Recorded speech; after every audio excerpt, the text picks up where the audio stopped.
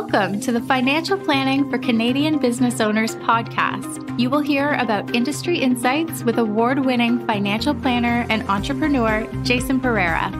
Through the interviews with different experts with their stories and advice, you will learn how you can navigate the challenges of being an entrepreneur, plan for success, and make the most of your business and life. And now, your host, Jason Pereira. Hello and welcome to Financial Planning for Canadian Business Owners. Just a reminder to my newsletter, jasonpereira.ca, where you get notification of all my podcasts, blog posts, and other goings-on. Now, on today's show. Today on the show, I have Ryan Mallough, Director of Provincial Affairs for Ontario for the Canadian Federation of Independent Business. The CFIB is the largest advocacy group for small business owners in Canada, and I brought him on to discuss what it is they do and why small business owners should consider becoming members. With that, here's my interview with Ryan. Hello, Ryan. Hello. Thanks for taking the time today. Hey, thanks for having me. My pleasure. So, Ryan Mallough of the Canadian Federation of Independent Business Owners. Tell us about the CFIB and what it is you do. Yeah, so the Canadian Federation of Independent Business has been around for 49 years now, and we represent the big voice for small businesses.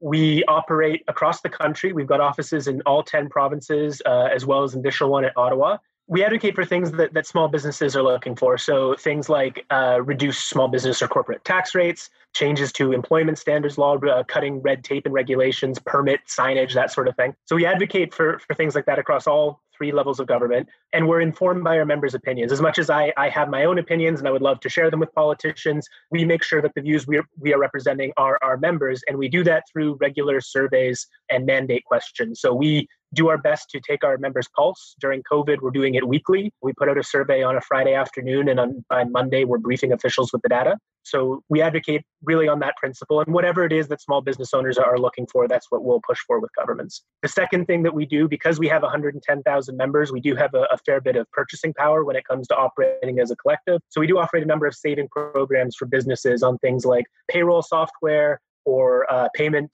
credit card processing, payment modules, that sort of thing, insurance programs as well. And we pass on 100% of the savings on to our members because we're a not-for-profit. And then the final one, which is, I think, sort of our, not necessarily a secret, but certainly one of the best things that we do, is we offer what we call a business resources service. And what this is a hotline that business owners can call into and ask any question under the sun, be it, I have an employee who's going on mat leave, how do I go through the EI process? To the CRA is auditing me, what do I need to do? To, hey, the government just changed that labor law, what is it?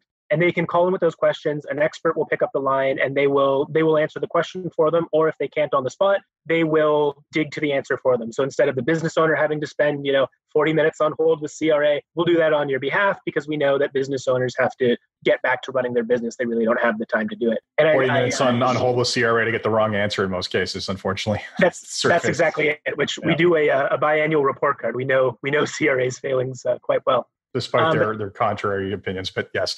Continue. And that hotline during COVID has been really significant for us to the point where normally this is a service that we only offer members. We've opened it up to every business owner in the country in recognition that they do have issues and they are looking for answers and information is changing quickly. So I'll say a normal day for us across the country is maybe 80 to 100 calls. During COVID, we're up to 800 to 1,000 calls a day. Oh my goodness. So we've expanded the staff, taking them from 30 to 90, but it is a huge service and one where we provide, we hope, not only the information business owners are looking for, but also some peace of mind that you're getting a consistent answer from someone and someone can walk you through what it is you should be doing on the ground. Excellent. So really what you are is your collective of bunch of independent businesses who do not have the market, the lobbying clout or the buying power that a major Fortune 500 would. And you get to go to Ottawa and say, hey, this is the number of our membership, so therefore you should be listening to us. So before we talk about some of the logistics of this, let's talk about what it is you guys have done in the past and some of the big wins. And I mean that, big wins you've made on behalf of the Canadian business owner. Sure. So the one that people may be most familiar with recently is in the summer of 2017, the federal government announced that they were going to make some pretty significant tax changes and changes to the way that business owners are to structure their business, how you can pay family members. And I mean, that the line that everyone will remember is the Prime Minister during the campaign indicated that, a lot of people use the small business corporate tax structure to cheat their taxes and implied that small business owners were tax cheats. And of course, our 110,000 members did not take that sitting down. Yes, says the man who never owned a business in his life. Yes, let's continue. And they were rightfully, offended and pretty irate at the statement, but also, this was a direct attack on their livelihoods. I mean, they structure their business, and oftentimes a spouse is an integral part of the business, but may not be a officially payrolled employee. But they do find a way to pay them under the way the structure was, and the government was looking to change that. So we pushed back extremely hard on that, gave the finance minister a heck of a time on the summer barbecue circuit, I think, and we're able to get them to not fully walk it back, but able to abandon a couple of their changes, walk back a few of the other ones. That's still a bit of an ongoing one for us, but that was one of our recent major fights. For those in Ontario, they'd be familiar with, in the last year of the Wynne government, they made some substantial changes to employment standards and labor laws, including the promise of a $15 minimum wage, paid sick days, as well as some pretty significant paperwork requirements when it came to scheduling. So we fought back hard against those and were able to secure the Ford government's commitment to walk back a lot of those rules, and in particular the scheduling rules, which would have required a business owner to indicate down to the minute the time that they changed or canceled a shift, of the threat of a fine for not having that paperwork for 5 years. Sort of one of those silly government rules that I'm sure, it's one of those things that I think a bureaucrat in a closed room thinks, this makes a lot of sense. And then when you apply it to the real world, you can find out pretty quickly that it really doesn't work in practice. No, it seems like they've got a very, very poor understanding of what it is to actually run a business, and that they seem to think that it's all this logistically planned out stuff. And meanwhile, the vast majority of small businesses are nothing but putting out fires most of the days for the owners, right? Like even a well-organized business, it's just a matter of making sure it doesn't fall off the track, right? So it's putting these kinds of burdens on the average Canadian business owner is just, it's delusional, quite honestly. Yeah, and with the exceptions of perhaps an HR business or an accountant, no one really starts up a business to navigate the CRA or to figure out how to be an HR specialist, right? You start a business because you want to be your own boss. You've got something that you want to do or that you love to do, and you go and pursue it. So that's really where we see our role is how can we help the business owner succeed? How can we make their life easier when it comes to dealing with government, while at the same time ensuring that government understands the realities of running a small business? Which they clearly don't.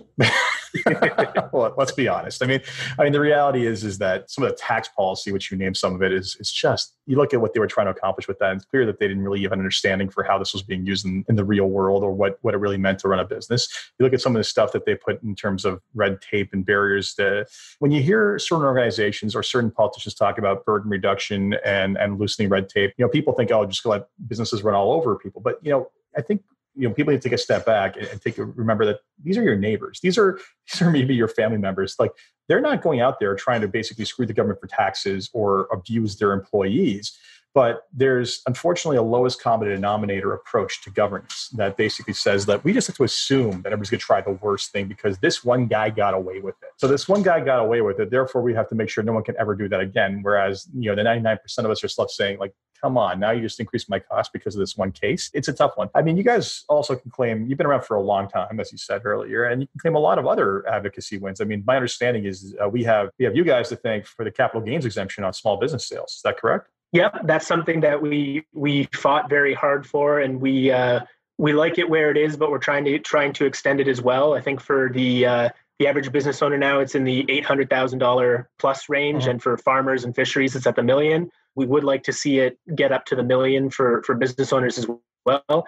And that largely comes out of the fact that as an employee, I pay into CPP, my employer pays into CPP. As a business owner, you tend not to get that, or you're doubling up on your own if you are paying into it. But oftentimes your retirement fund is the years that you put into the business. Correct. So having that capital gains exemption is crucial for that. Now, there are still a lot of, succession is obviously a big issue for our members, especially as the boomer cohort gets close to retiring. So there are still some things in the system to work out there. The one that we are hoping to see movement on as soon as possible, and obviously COVID's thrown a bit of a wrench into timing, but right now in Canada, it is easier and more lucrative from a tax perspective to sell to a third party than it is to sell to a family member. Section so a lot of our 84.1, businesses, I know it well.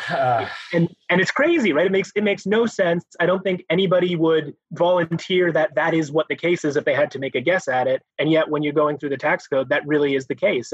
For a business to stay in the family, it's a bigger hit on the parent passing it down to a child than it is to sell to a third party. And just to provide some background, typically what the government's getting at is, if a third party comes along and they've got a bunch of money, they got a business and they got a bunch of money in that business, they paid small business tax rates on it, and then they can buy another corporation that's at arm's length and not have to pay personal income tax on that. If you're starting to use someone at arm's length, then you've got a problem, right? They're basically saying wait a sec, you didn't pay personal income tax on this, and now you're giving it to your family members, so therefore that's not going to work. Like, it's a bit of a mess, quite honestly.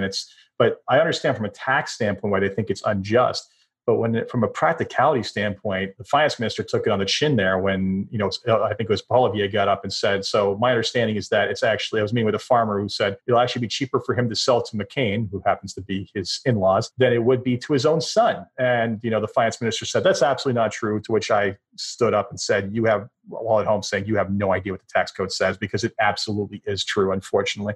And unfortunately, the people making these policies don't often know. So yeah, that's a big concern, quite honestly, because it's just, why would you ever in a society want that to be the case? It just doesn't make any sense. So that's one of your big issues right now. COVID is one of your big issues. Tell me what your other pressing concerns and advocacy issues are right now for your membership.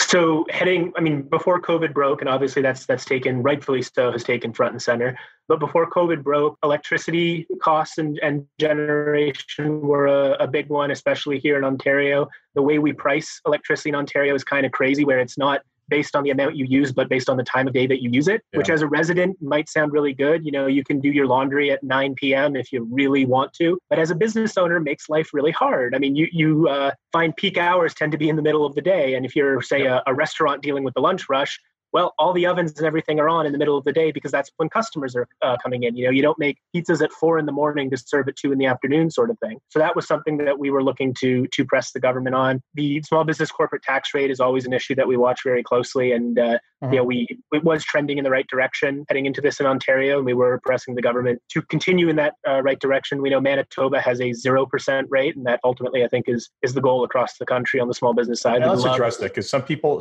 hear that. And I remember, when I teach financial planning, I will often say that I'm a believer in 0% tax rates for corporations, to which I get this, you're like an anarchist look from my students. And I explain it. And I will explain, we've talked about this in the podcast before, but in reality, what do business owners do with cash in a corporation? They either A, hire more people, B, who then pay taxes, B, buy more equipment, who those companies then pay taxes, C, pay themselves more, and then the top marginal rate in Ontario is 53.53, so they pay a lot of taxes. They pay a dividend, which again, taxes. And then the last part of it is that maybe they invest it in non-business assets, in which case there's passive, that was even before the passive tax changes, that was taxed at 50+%. So to take money off the table after operations, after everything's done from a business owner, is just a way of reducing the expansionary effects of what that business owner can do with that money. And that benefits all of society and the tax base. But it's always easier to say, well, corporations don't pay their fair share of tax because I'm not a corporation and therefore I want to pay less, right? It is what it is.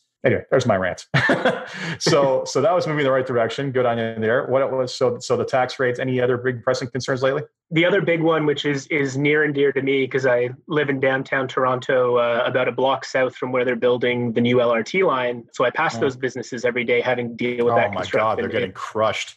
They're getting absolutely crushed. And COVID was the last thing anybody needed, but certainly these businesses, if they weren't already sort of right on the doorstep, they certainly are now. So one of the things that we've been pushing for all governments across the country to do is to start building in construction mitigation programs, including financial compensation for businesses that are disrupted by these monster construction projects. We actually got success. Montreal, Quebec City, and the township of Levi, which sits in between the two. All three of them in Quebec have adopted these sort of programs where businesses who see massive disruption or forced closure or, see streets shut down for long periods of time because of construction are financially compensated. And if you talk to any of these businesses here in Toronto that are along that construction line, that could have been a saving grace for them because they are, at best, they are covered in scaffolding and it's hard to get to. At worst, they're being avoided entirely. And I mean, the phrase avoid Eglinton to a Toronto person, it's almost a catchphrase at this point. Everybody knows you avoid Eglinton right now, which is really rough for those businesses. And it's such an unfair dichotomy because, right, like if you're the business that was in that area that was populated before, making that area what it was, paying taxes, doing everything right, they come along and they do an expansionary project, which is, arguably good for the betterment of the city long run. It's going to drive more traffic there and be good for business long run. However, you risk bankrupting all the people who were there first, only to basically have them, when this is done, replaced by a bunch of new businesses who get the benefit from that, even though they weren't there for the 20, 30 years some of these other businesses were. So I often say, like, it's the same thing with COVID. You don't want to be in a situation where anyone who was, I'll use restaurants, for example, anyone who was thinking about getting into the restaurant business before this and sitting on the cash is basically going, well, hey, you know what? All these bankruptcies of restaurants is going to mean less competition for me down the road. I mean, this is not conducive to the, don't get me wrong, things happen, disasters happen, but in the sense of justice, it's not right. And if we're and from a community standpoint too, it gets really rough. I mean, we've seen a few city institutions go down now because of COVID. And when we were talking about the LRT, I mean, you see entire neighborhoods kind of get decimated. And will those storefronts always be empty? No, businesses will come in and replace, especially when the project is done. There's likely to be a bit of gentrification that goes on there. You're going to get a few more chain stores coming into the area. Yeah. Some people will like that, some people won't. But it's every time a business on your main street or in your neighborhood closes, you lose a little bit of the business's soul, you lose a little bit of the neighborhood soul. It's part of what knits our community together are the places that we gather. And those really are your local coffee shops, your restaurants, your stores. It's hard to think of a neighborhood anywhere that isn't defined by the businesses in it. Your Little Italy, your Little Portugal, Kensington Market in Toronto, those areas they're defined by the people, but they're defined by the businesses in those areas. You take them out and you'd be hard pressed to recognize where you are.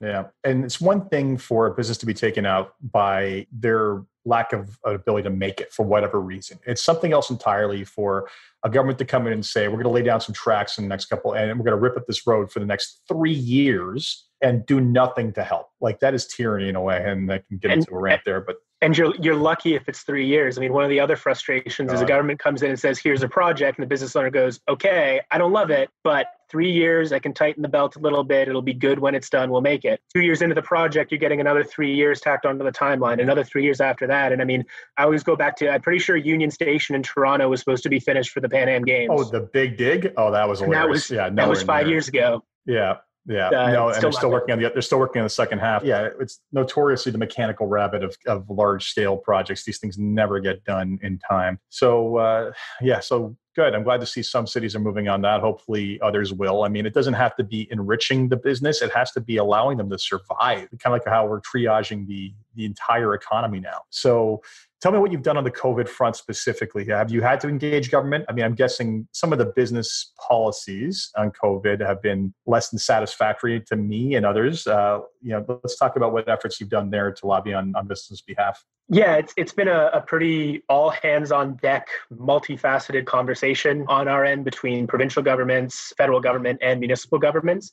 So on the federal side, we're glad to see that we have the number of programs that we do. I mean, you certainly have to give credit to a federal government that is not used to making policy quickly by anyone's standards. For them, they're operating at light speed. That being said, you can sort of have highly detailed policy or fast policy. I don't think any government can really deliver both. So what we're getting is fast and not oftentimes an announcement will drop and the details will come 2 weeks later. Or, for example, on the wage subsidy, I think we got the details and 7 weeks before money started actually flowing on that. And it's rough for business owners because they're making decisions in real time. And if, money is promised on the first of the month, but not delivered till the first of the next month, that's a whole month that they're trying to figure out how to stay afloat before funds come in. So we were pushing initially for a wage subsidy. We were glad when the feds announced the 10%, but it was immediately clear that wasn't going to be remotely enough to actually change anyone's mind when it came to making layoff decisions. So glad that they went to 75. Money has only just started to flow from that. I think Thursday, May 7th was the first day money started to go on that. So we're sort of in a wait and see pattern now to see how that plays out. I think there are still kinks to be worked out. We were super glad to see that they are going to extend the program. I think the initial 3-month window is it's quickly closing and was always going to be too short. We've heard that the emergency business account, the bank loan, is very popular. That being said, we also have a number of, in particular, sole proprietors, but any business owner that's paying themselves on a dividend is also finding a lot of frustration in accessing these programs. Yes. Yeah. That's been a huge frustration. And again, it's been a back and forth, but our main goal is to make all of these programs as broadly accessible as possible to as many businesses as possible. Because when we do finally get to full reopenings, we want to make sure that as many businesses are able to be there to reopen as possible. And if these programs are too narrow, if money doesn't start flowing soon enough, more and more businesses close their doors and never come back. Yeah. I mean, I have several issues with some of these programs, including the metrics they use for when you qualify in particular. I mean, like a 30% revenue drop is a very big number. And especially, when they first announced it, it was from previous years. So if you were in a rapid expansion phase, that meant nothing to you. Beyond that, I mean, there's tons of businesses out there that are narrow margin just by their nature. Food distribution, for one, comes to mind.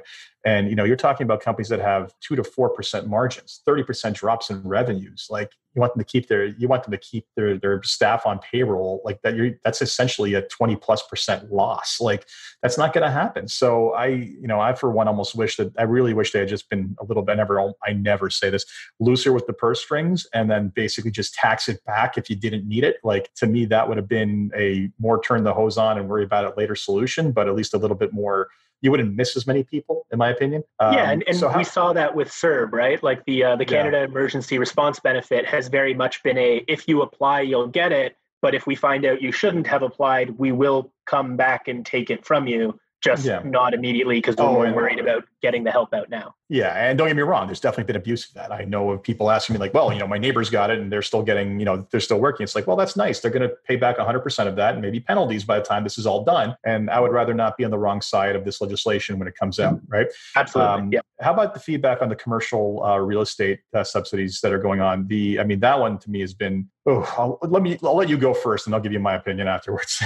So once the feds had sorted out wage subsidy, that was the original largest concern that our members had was cost of labor. And if I'm going to try to keep my employees on while making little to no revenue, I need help. How do I go about that? Once we got through that, it became immediately clear that the next biggest cost in the bill that was quickly coming up was rent. We needed them to move. We needed someone to move on rent. And with CFIB, we were talking to the feds, but we were very much going after the provinces at this point to help cover that because the feds did step up on the wage subsidy side. Hey, provinces, we need something. We were glad to see that in partnership, the feds and the provinces were able to come together with a program. And the idea of the program is good. People need rent help. Here is money for it. The execution of the program and the actual how it has played. Well, I say how it's played out, how it's playing out initially because the application process actually isn't open yet. But how it is playing out now has been, I don't want to say universal, but just resounding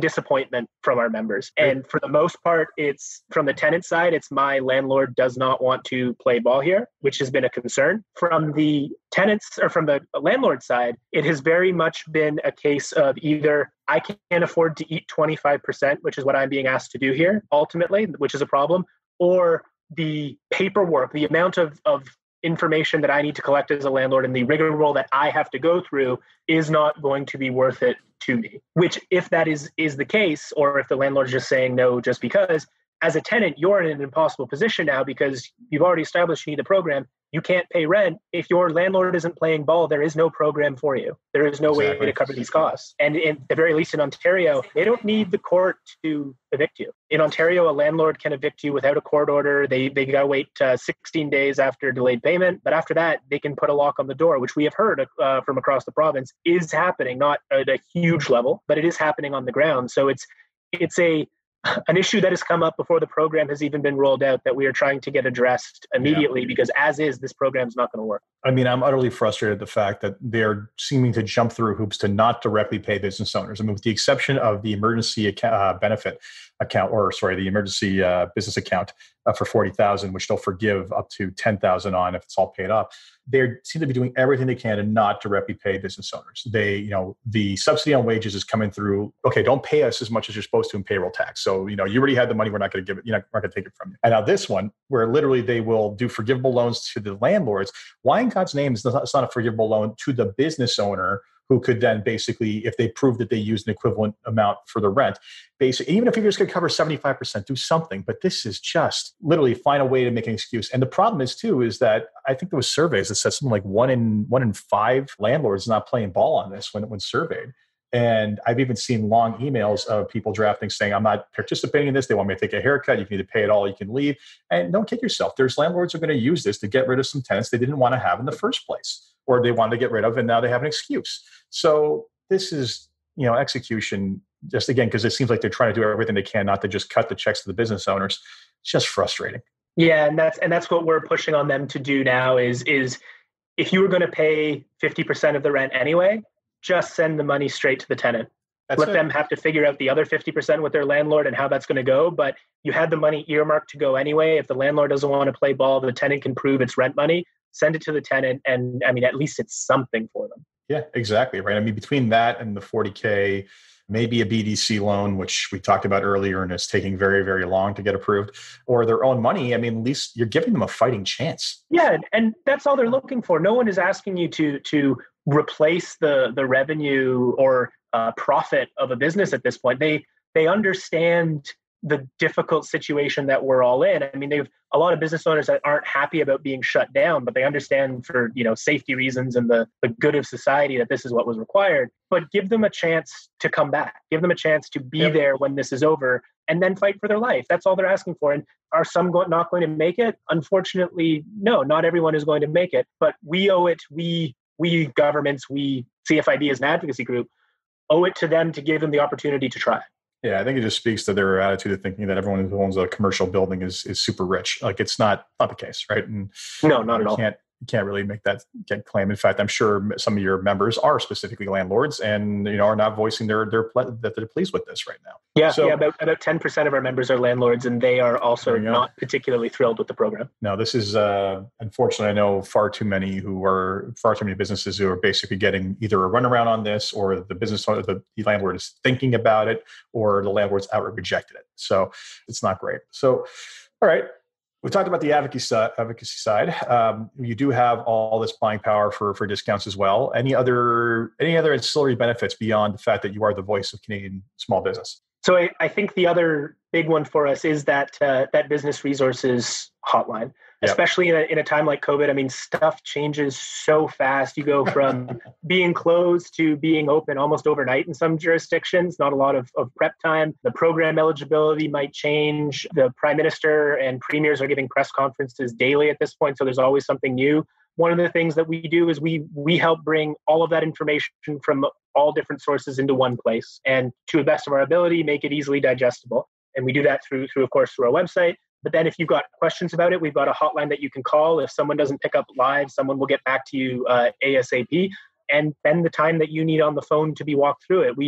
We've gone through eligibility requirements for things like the wage subsidy or the emergency bank loan. We've gone through the essential businesses list. I personally made probably 3 or 4 dozen calls to the Ontario Essential Businesses Hotline on behalf of business owners to determine whether or not they could be open. I probably got 3 or 4 dozen different answers from that call, which is its own frustration. No, cite your source. It's always the answer. Give me an answer, please cite your source. Yes. And not just for the information that we know, but given how quickly things are flying out there, there's also a lot of rumors that are flying around. I know initially there was pictures going around of tickets issued to drivers with more than one person in the car, which freaked a lot of businesses out that had maybe 2 people in a delivery vehicle and were told they could still operate, but are now wondering, do I need to have a letter or something for my employees in case they get pulled over by the police? Well, turns out the picture was a hoax. It wasn't true. So we were able to pin that down and get a direct answer from government to say, that there are a number of requirements, but that is not one of them. So again, I mentioned our average call volume in normal times is maybe 80 to 100 calls a day. We're up to 800 to 1,000. I think we've received around 20,000 COVID calls alone at this point. And, it's just a sign of how much businesses need that source of information. And again, the government may have it on 6 or 7 different websites overall, but it's also written in government and by government, and honestly, and a lot of times for government, not in a way that your general business owner can understand. So we help to digest that and walk you through what it is you need to do to make sure that you're compliant, and then what's available to you to keep your business afloat. Excellent. So let's talk about what it costs to join. So if someone wants to join as a business owner and benefit from all the good work that you guys are doing, what is it going to set the back? So I believe the flat rate is around between $350 and $375 on the year. You can do that in an annual payment. You can also do it in a sort of Netflix style monthly payment breakout. There's also an additional premium per employee as well, which I think is about $25 a head per employee, if I'm remembering correctly. In addition to that, we also do a lot of work with groups. So if you are part of a professional association or a group of businesses, we do have deals in place where we'll sign up the group for a lower premium so that your CFIB membership is sort of built into your membership with that group as well. We've had a fair bit of success with that. But that comes with access to absolutely everything. You have full access to all of our savings programs, unlimited calls into that hotline. We advocate on your behalf. You'll get all of our surveys. You get direct lines in if you have even if it's a specific concern, to say you've got an issue with your municipality on a permit, there are times where we are able to intervene on your behalf and sort of walk through exactly what's going on there, or write to your municipality on your behalf to say, hey, this rule doesn't make sense or it's unfair. Let's work together and get it changed. I will note right now too, because we understand that things are tough and margins are tight for a lot of businesses right now, we are offering a 3-month introductory membership. So it's 3 months free, full access to everything we've got going on. You can give us a try. Again, call into that number, seek out some advice, and then 3 months later, see if you think we're worth hanging on to and it's worth sticking around. So anybody who's unsure, I'd recommend that option as well. But yeah, I mean, for my money, and granted, I'm a little bit biased, but I do think we're worth it. I think that, from talking to a lot of small business owners, there's, again, having access to those answers is important, but also having a voice. I mean, I think a lot of people often find that as they're focused on their business, and to have to focus with, not just one, but 3 different levels of government can be pretty daunting and a little bit overwhelming. And we're here to do that for you. We're here to speak what it is you want said to government, to make sure governments listen, to make sure that your voice is heard. Thank you very much for taking the time to join us, Ryan. Where can people find more details on this? CFIB.ca. That's the best place to start, and everything's right there on the homepage. You'll find all the information to our COVID resources, as well as the number to call in, any sales information. You can even sign up directly through the website as well. Excellent. Thank you for taking the time, Ryan. Appreciate it. Hey, anytime. So that was my interview with Ryan Mallough of the CFIB. I hope you enjoyed that, and I hope you consider membership, because quite clearly we are all benefiting from their advocacy and should all contribute. As always, if you enjoyed this podcast, please leave a review on iTunes, Stitcher, wherever you get your podcasts. Until next time, take care.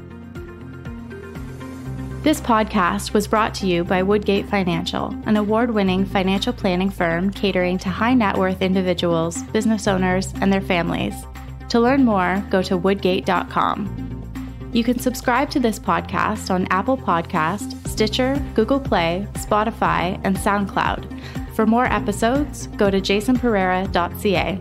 You can even ask Siri, Alexa, or Google Home to subscribe for you.